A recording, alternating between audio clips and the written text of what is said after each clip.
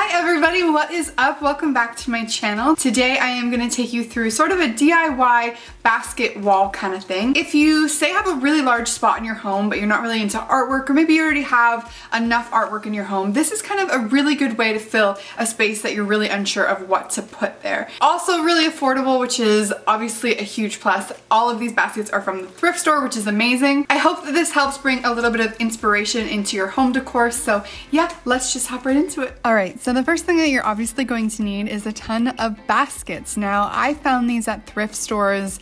I mean, I didn't just go to one, I went to a ton of them over the course of a couple months, just because it's hard to find all the ones you need at one place.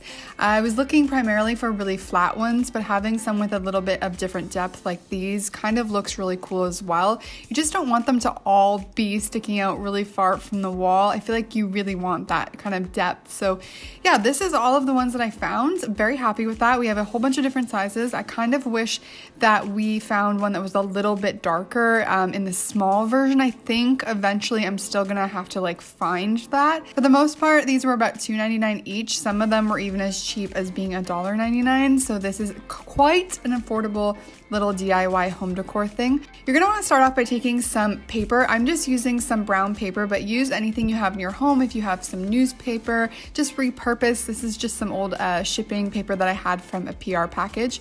So we're gonna use this to trace out every single one of our baskets. So like I said, every single one should be traced out. We're gonna use this as sort of like a placeholder to figure out where we want to put our nails and where we wanna hang our baskets.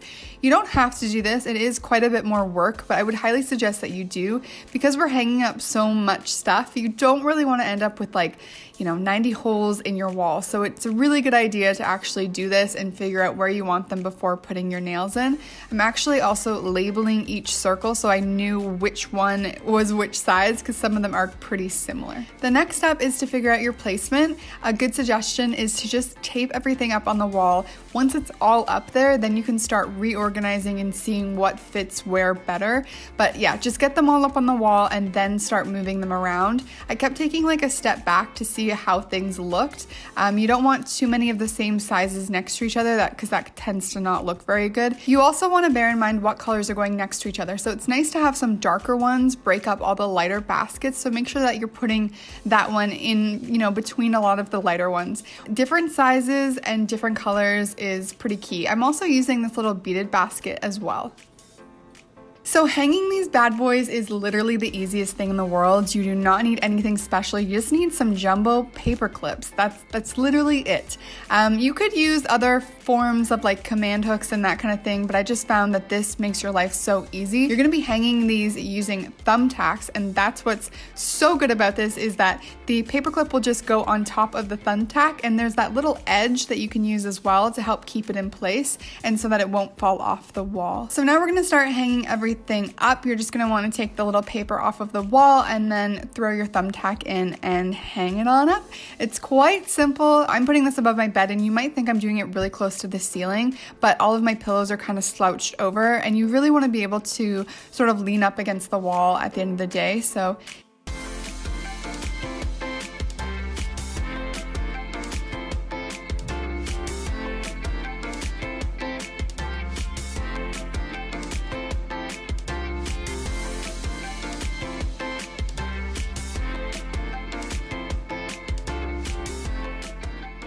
So you're gonna notice that my little basket wall is a little off-centered. I really want another dark brown basket to go on the right-hand side, kind of like a medium size, just to fill that little gap that is there. I don't love that last one that I put on. It's too close to the same size and color of the other one. All right, so like I said in the video, this guy right there, not good. He needs to be bigger, browner, like he kind of needs to be like this guy kind of size. So that is something that I am going to be looking for. So that's something to keep in mind. You can kind of see how too many of the same colors don't really look the greatest next to each other. Unless you're doing all the same color in general, then of course that's going to look great. Thank you guys so much for watching. I hope that you enjoyed this video, and I hope that I gave you kind of quick ways if you're looking to do this. It's pretty quick, it's pretty simple. I love you guys so much, and as always, I will see you in my next video. Bye!